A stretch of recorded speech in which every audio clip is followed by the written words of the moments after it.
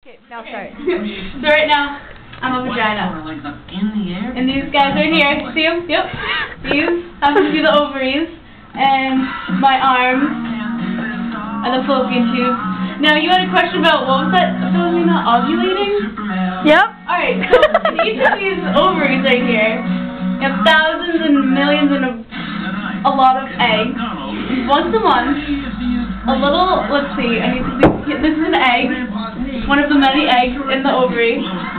Once a month, it pops out. It goes, just like that, and then travels through the fallopian tube slowly and finds its way over here. Hey guys, right here. And he's bouncing around the vagina while he sticks.